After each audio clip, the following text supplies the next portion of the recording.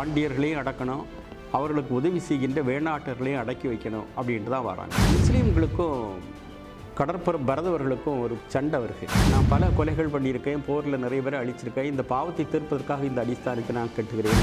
அவளுக்கு ஒரு இஸ்லாமிய படை வீரன் தலைவன் துரோகம் பண்ணிட்டான், அது முடியாமல் அவள் வழி இல்லை, தற்கொலை பண்ணிட்டான். பெரிய மண் கொடவண்டியோட தொப்பை இருக்குமே, தொப்பையோட ஒரு ராஜா உட்கார்ந்துருந்தா அது நான் தமிழ்நாய். அவள் பேயாக மாறினதும் அவள் போகப்பட்டது முதல்ல இடம் எதுன்னா தெலுங்குக்காரன். இவளுக்கு அந்த பேய்க்கும் அந்த தெலுங்குக்கும் சம்மந்தமே இல்லை.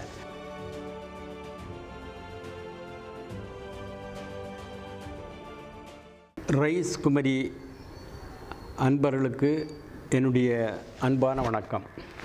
வேணாடு ஆட்சி முடிந்ததும் திருவிதாங்கூருடைய சாம்ராஜ்யத்தினுடைய ஆரம்பித்தாச்சு. ஆனால் ராமவர்மாவனுடைய மருமகன் திருவிதாங்கூரில் ஆட்சிக்கு வராரு.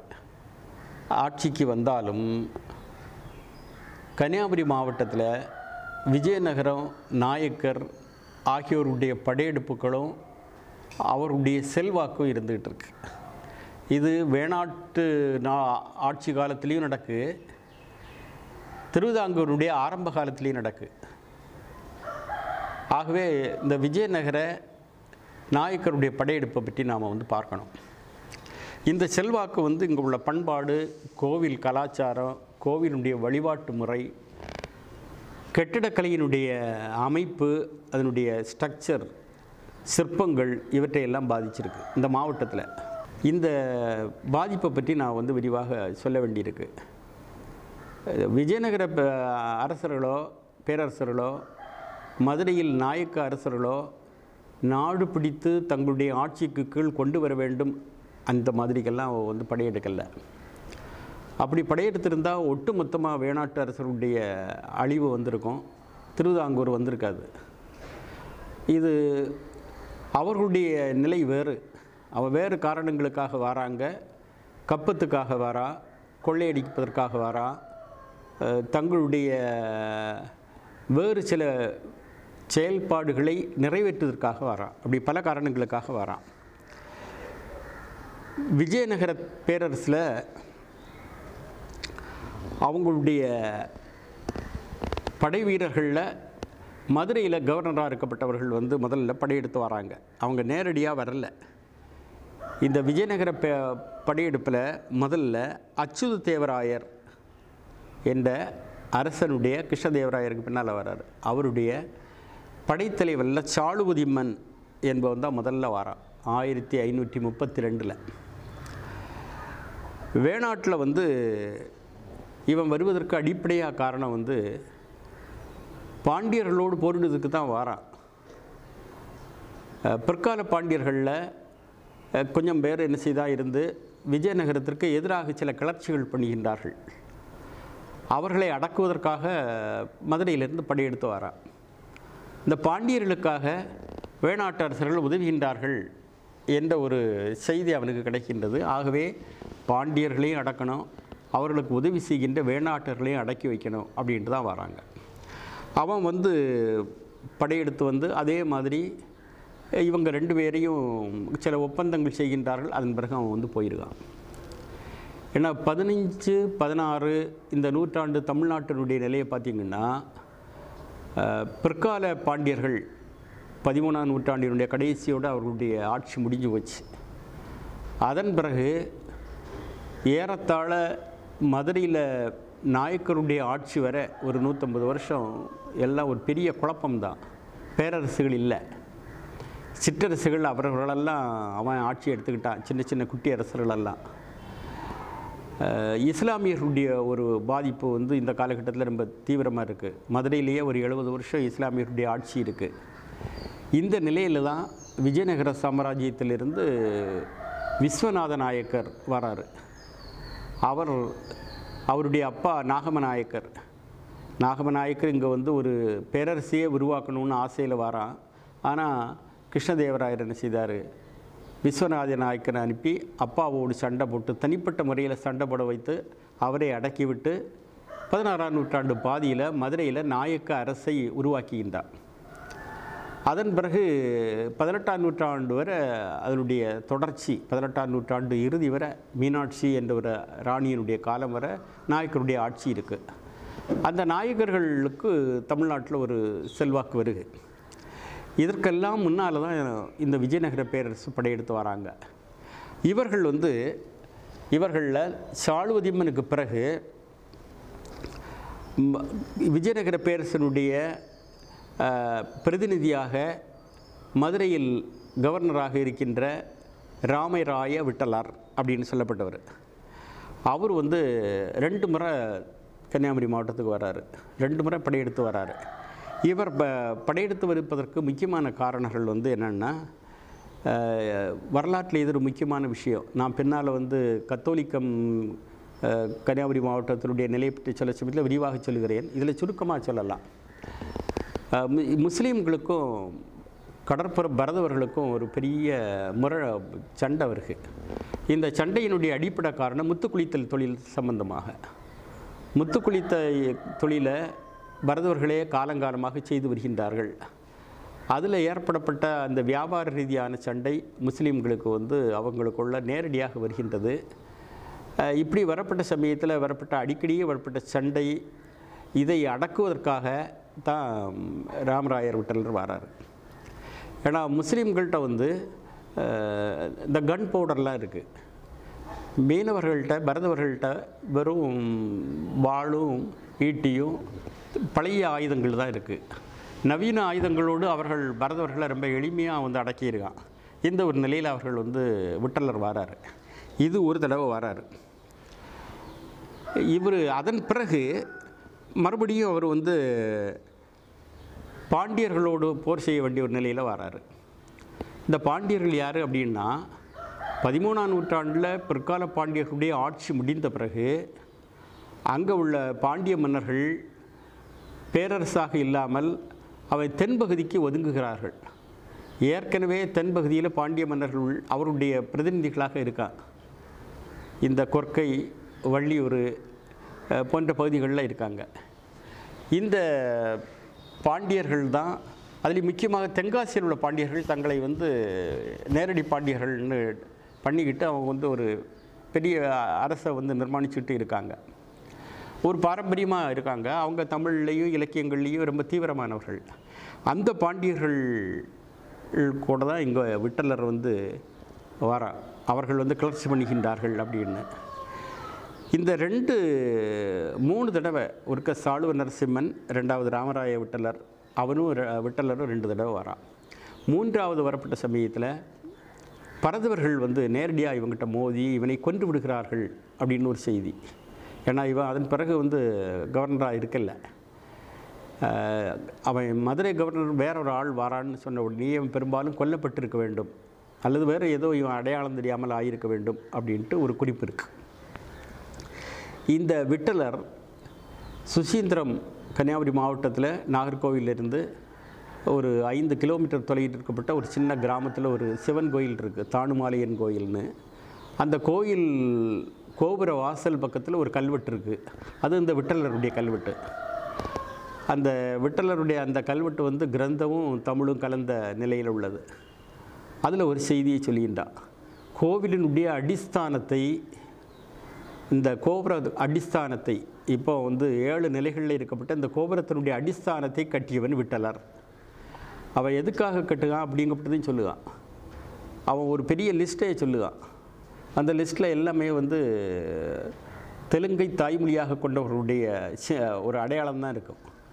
ஒரு 8-9 பேர் சொல்லுவான். இவர்களெல்லாம் என்னுடைய பாவத்தை தீர்ப்பதற்காக நான் பல கொலைகள் பண்ணியிருக்கேன், போரில் நிறைய பேரை அழிச்சிருக்கேன், இந்த பாவத்தை தீர்ப்பதற்காக இந்த அடிஸ்தானத்தை நான் கட்டுகிறேன்கா. அந்த விட்டல் ரொம்ப கொடூரமாக நிறைய போர்களில் பலரை கொண்டு இருக்கான். அந்த பாவம் தீர்ப்பதற்காக அவன் கட்டுகின்றான். இந்த கோபுரம் இவன் கட்டினது பெரும்பாலும் தமிழ்நாட்டில் 1550க்கும் 60க்கும் இடையில் இருக்கலாம். அந்த அடிஸ்தானம் கருங்கல்லால் கட்டப்பட்டது. அதன் பிறகு 400 வருஷம் கழித்து தான் ஸ்ரீமூலம் திருநாள் கோபுரம் கட்டுகார். அது அப்படியே தான் அந்த அடிஸ்தானம் இருக்குது. விஜயநகரத்திற்கும் நாயக்கர்களுக்கும் நமக்கு பண்பாட்டு ரீதியான சில விஷயங்கள் இருக்குது. இந்த பண்பாடு எப்படிப்பட்டது? முக்கியமாக கோவில் பண்பாடு. விஜயநகர அரசு கன்னியாகுமரி மாவட்டத்தில் வரப்பட்ட சமயத்தில் சில கட்டுமானங்களை செய்கின்றார்கள்.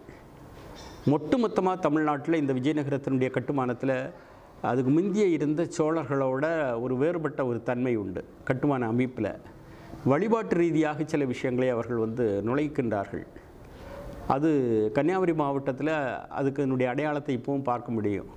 உதாரணமாக எல்லா சிவன் கோயில்கள்லேயும் நவகிரகங்களுடைய வழிபாடு இருக்குது. இப்போ இந்த நவகிரகங்கள்னு சொல்லப்பட்டது கடவுள்கள் அல்ல, அது 9 கிரகங்களுடைய தலைவர்கள், வழிபாட்டுக்குரியவர்களாக முந்திய தொன்மங்கள் எதுவும் கிடையாது. ஆனால் இன்று அது அதனுடைய வழிபாட்டு முறை ரொம்ப பெருக ஆரம்பிச்சிட்டு.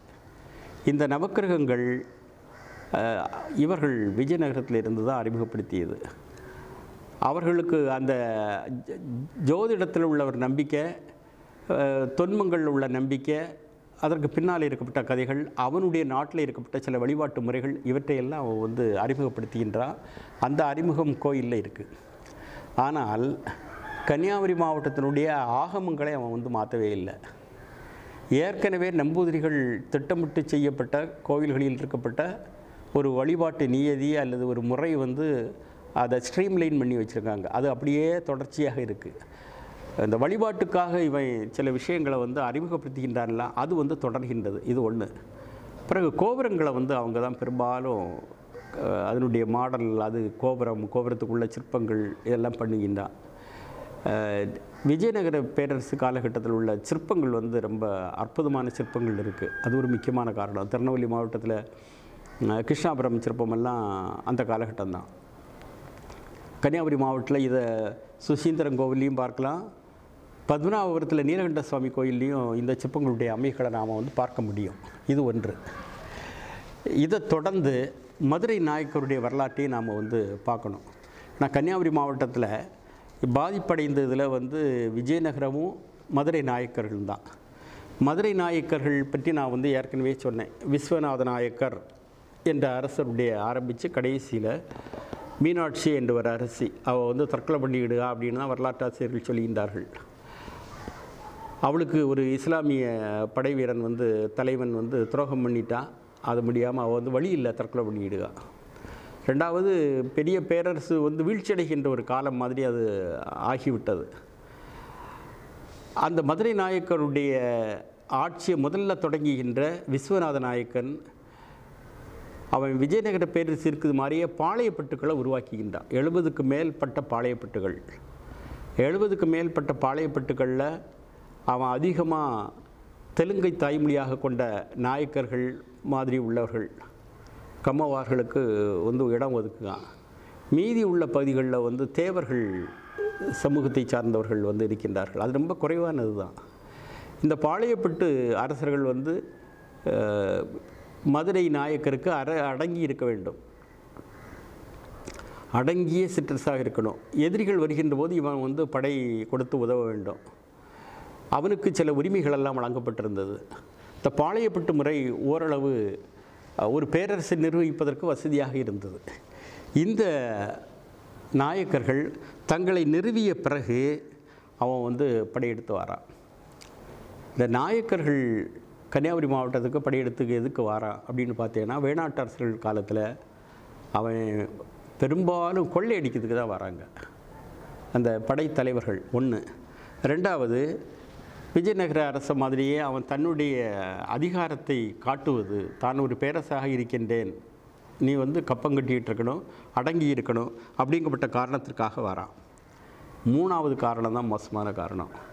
இந்த வேணாட்டு அரசர்களில் சில பேர் என்ன செய்யான்னா, இங்கே உள்ளூர் பகுதிகளில் டேக்ஸை கலெக்ட் பண்ண முடியும்னு சொல்லிட்டு அவனை கூலிப்படையாக கூப்பிட்ருக்காங்க. இந்த பாளையப்பட்டுக்கள் இருக்குங்களா, பாளையப்பட்டு ஆளுகளை கூப்பிடுதான். இப்படி அடுத்த நாட்டில் இருந்து படைத்தலைவர்களை உனக்கு இவ்வளவு பணம் தருகின்றேன், இங்கே நீ எங்கள் ஆள்களையே நீ பயமுறுத்திட்டு போ அப்படின்னு சொல்லப்பட்ட ஒரு நிலை மார்த்தாண்டவர்மா காலத்திலேயே, மார்த்தாண்டவர்மா காலம் தொடங்கப்பட்ட சமயத்திலேயே இருந்திருக்கு. இது முந்தைய காலகட்டங்களில் வேணாட்டு அரசர்கள் காலத்திலேயே இது இருக்குது. ஆகவே அதுக்காகவும் வரான் கூலிப்படையாட்டு. இது இந்த கூலிப்படையாக போய் சண்டை செய்யப்பட்டதுங்கப்பட்டது ஒரு மரபு தமிழக வரலாற்றில் இருக்குது. கோசர் என்ற ஒரு இனம் தமிழ்நாட்டில் நாம் பார்க்கின்றோம். அவர்கள் வந்து தமிழை தாய்மொழியாக கொண்டவர்கள் அல்லர். ஆனால் சங்க பாடல்களில் கோசர்களை பற்றி குறிப்புகள் வருது. அவர்கள் வாழ்ந்த இடம்தான் கேரளத்தினுடைய காசர்கோடு பகுதி அப்படின்னு சொல்லுவாங்க. அதே மாதிரி ஒரு வரலாற்று நிகழ்வு வேணாட்டு அரசர்கள் காலத்திலேயே நிகழ்கின்றது. இங்கே வந்து முதல்ல படையெடுத்து வரப்பட்டவன் முத்துகிருஷ்ணப்ப நாயக்கர் காலத்தில் ஒரு படைத்தலைவன் வரான் 1609. அப்போ வேணாட்டு அரசர்களுடைய காலம். இப்போவும் அதே மாதிரி கடற்கரை பரதவர்களுக்கும் அரசாங்கத்துக்கும் உள்ள ஒரு கிளாஷ் வருகு. அவர்கள் வந்து மதுரை நாயக்கர்களை ஏற்றுக்கொள்ளவில்லை என்ற ஒரு செய்தி பரவி அவன் வந்து படையெடுத்து வரான். இந்த பரதவர்களுடைய நிலையை பார்த்தேன்னா சங்க காலத்திலிருந்தே ஒரு குழுவாக இருந்து அவர்களுக்குள்ள சண்டை போடுதல் அல்லது அவர்கள் வேறவர்களோட சண்டை போடுதல், அரசன் வந்து தலையிடுவது என்ற ஒரு நிலை வந்து தொடர்ந்து இருந்துகிட்ருக்கு. முழுதுமாக இவர்களை வந்து அடக்க முடியவில்லை. அப்படி அடக்கி அதன் பிறகு அவங்க வந்து அமைதியாக இருந்தாலும் மறுபடியும் எழுந்து விடுகின்றார்கள். முத்துகிருஷ்ணப்ப நாயக்கர் வந்து இதை மாதிரி ஒரு தடவை வரான். ரெண்டாவது திருமல் நாயக்கர் காலத்தில் திருமல் நாயக்கர் நாயக்க பேரரசர்களே மிகப்பெரிய ஒரு பேரரசு மாதிரி வாழ்ந்தவன். நீண்ட நாட்கள் அவன் வந்து ஆட்சி பண்ணிக்கிட்டு இருக்கான். 1634-35 வாக்கில் திருமல் நாயக்கர் வரான். இவன் வந்து ராமப்பையன் என்ற ஒரு படைத்தலைவனை அனுப்புகின்றான். ராமப்பையன் ஒரு வருஷம் அங்கே இருந்து போர் செய்கின்றான். அவனோடு போர் செய்த வேளாட்டு அரசர்களில் ஒரு ஆள் இரவிக்குட்டி பிள்ளை.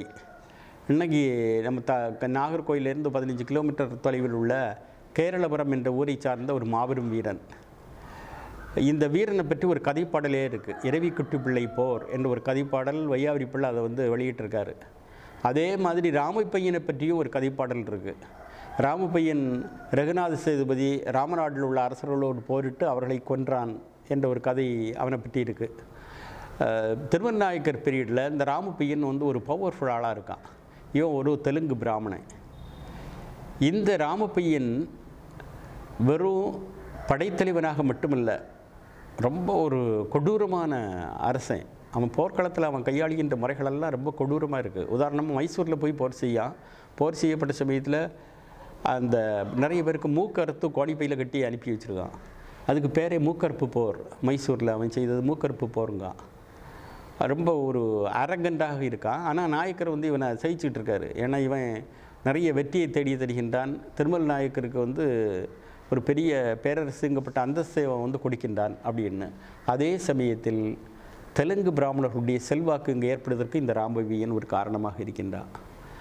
அதோடு கோவில்களில் சில பூசா விதிகள் பூசை செய்யப்பட்டவர்களுடைய நிலையையும் மாற்றிட்டான். ஒரு உதாரணம் சொல்லலாம். பழனி கோயிலுக்கு ஒரு நாள் இவன் போகிறான் இந்த ராமப்பையன். அந்த பழனி கோயிலில் பூசை செய்தவர்கள் எல்லோருமே பண்டாரங்கள், பிராமணர்கள் அல்லாதவர்கள். இந்த பண்டாரங்கள் தான் கோயில் கர்ப்பகிரகத்திலாம் பூசை பண்ணிகிட்டு இருக்கான்.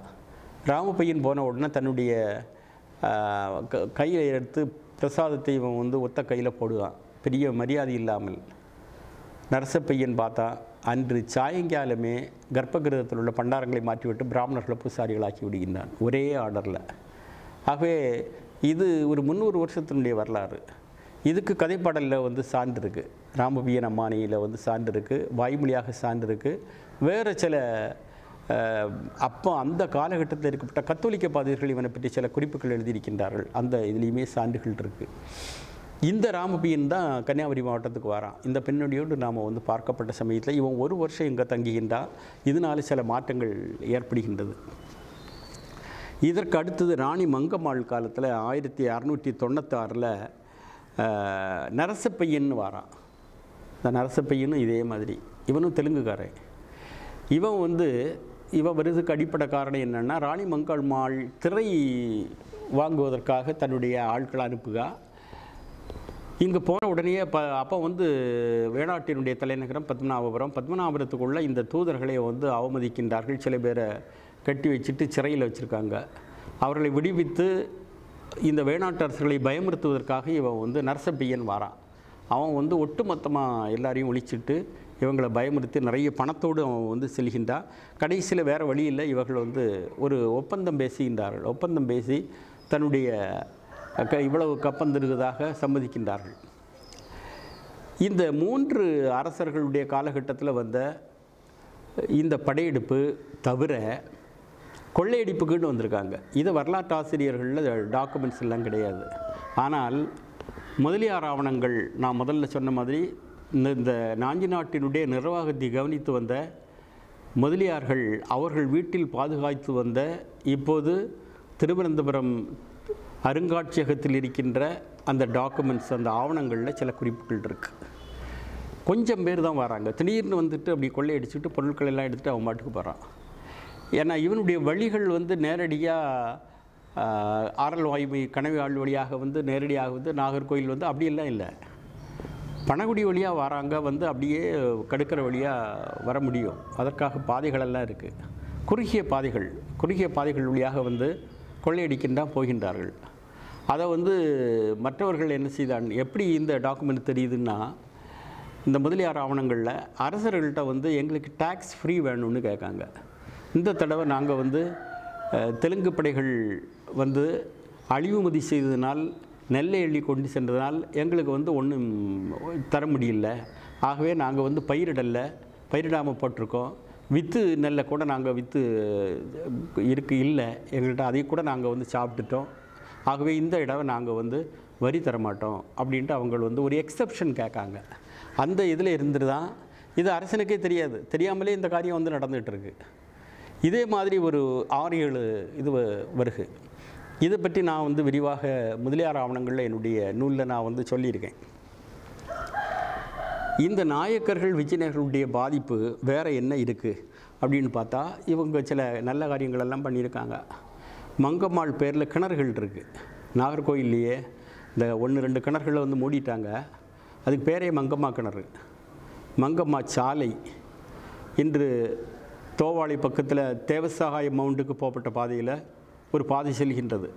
அந்த பாதை தான் வந்து ஒரிஜினல் பாதை. அது அப்படியே நேராக போய் காவல் கிணறில் போய் சேரும். அதுதான் வந்து நமக்கு திருநெல்வேலிக்கு போகப்பட்ட பாதை. அந்த பாதைக்கு பேரே மங்கம்மாள் சாலை. தொல்லியல் ஆய்வாளர்கள் அதற்குரிய கல்வெட்டுக்களை எல்லாம் கண்டுபிடிச்சிருக்கிறார்கள். தெலுங்கு நாட்டு வரலாறு, அந்த நாயக்கருடைய வரலாற்றை எடுத்து அதிலிருந்து இதை கொஞ்சம் ட்ரேஸ் பண்ணியிருக்காங்க.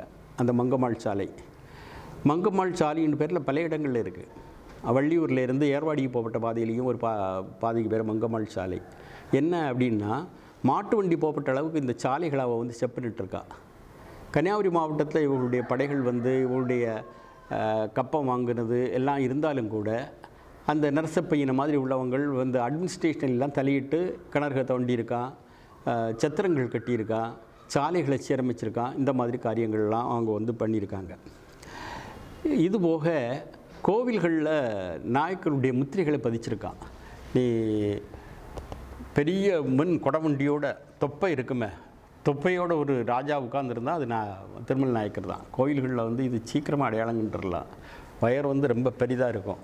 அந்த கொப்பளுக்கு கீழே வந்து அவருடைய ஆடை இருக்கும். அவர் அப்படியே கும்பிட்டுக்கிட்டு இருக்காருன்னா, அவரோட கொஞ்சம் கட்டையாக ஒரு ஆள் இருக்குன்னா திருமல் நாயக்கருடைய தம்பியாக இருப்பான். திருமல் நாயக்கர் 2 கைகளையும் கூப்பி அதை வந்து சிற்பசாஸ்திரப்படி அஞ்சலி கஸ்தம் அப்படிம்பாங்க. இந்த சிற்பங்கள் வந்து பத்மநாபுரம் நீலகண்ட சுவாமி கோயில் இருக்குது, சுசீந்திரன் கோயிலில் இருக்குது, முஞ்சிறை பக்கத்தில் உள்ள ஒரு சிவன் கோயிலில் இருக்குது, ஒரு 3-4 இடங்களில் இருக்குது. இது அவங்களோட சேர்த்தி கூடப்பட்டது. முஞ்சிறை பக்கத்தில் இருக்கப்பட்ட சிவன் கோயிலில் திருமலைன்னே சொல்லுவா. அது தவறான செய்தி.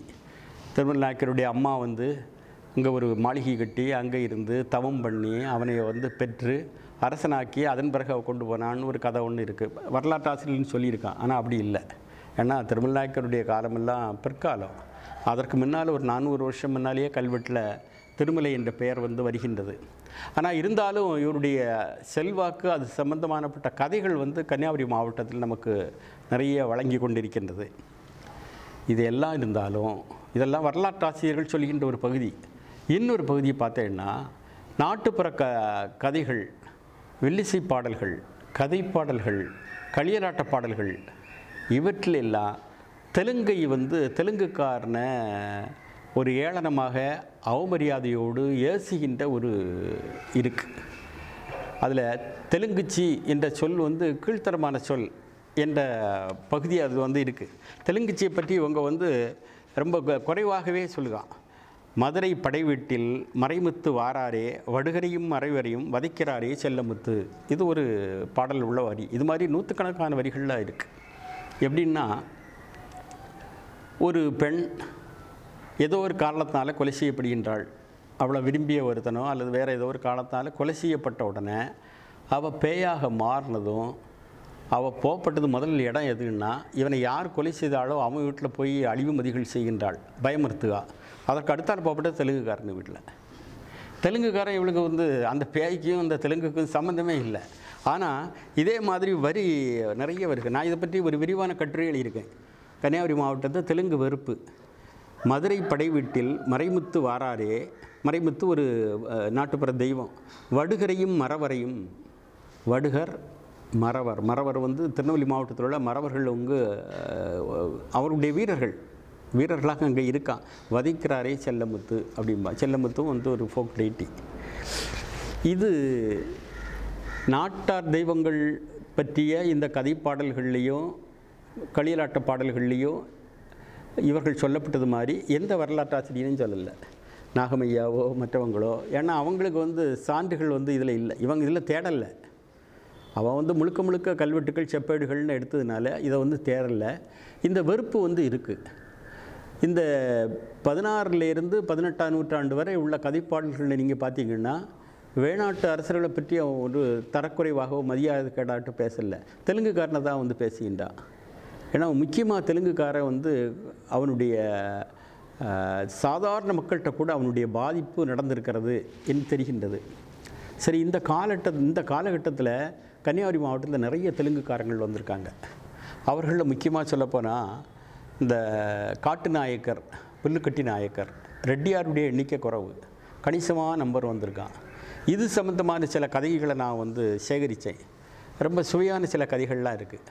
என்ன அப்படின்னா, திருமல் நாயக்கர் காலத்துலேயும் அதுக்கு முற்பட்ட காலத்துலேயும் பின்னாலேயும் கட்டுமானங்கள் நடக்கு நாயக்கருடைய நாட்டில். அந்த கட்டுமானங்களில் ஏதோ ஒருத்தனை பலி கொடுக்கணும். அப்படி பலி கொடுக்கறதுக்காக கர்ப்பிணியோ அல்லது திருமணம் ஆகாத ஒரு இளைஞனையோ, கன்னி அழியாத இளைஞனையோ பலி கொடுக்காங்க. அப்படி பலி கொடுப்பதற்காக அவன் அதிகமாக தேர்வு செய்யப்பட்டது யாருன்னா இந்த காட்டு நாயக்கர் புல்லுக்குட்டி நாயக்கர். இதனால் இவங்க என்ன செய்தாங்கன்னா, அங்கேருந்து கூட்டமாக அப்படின்னே திருவிதாங்கூரில் வந்து செட்டில் ஆகிருக்கான். ஏன்னா திருவிதாங்கூர் ராஜாக்கள் இந்த மாதிரி காரியங்கள் பண்ணலை அப்படின்னு அவன் எப்படியோ தெரிஞ்சிருக்கான், அல்லது இங்கே வந்து நிரந்தரமாக இருக்க ஆரம்பிச்சிருக்கான். அப்படி ஒரு பெருங்கூட்டம் இருக்குது.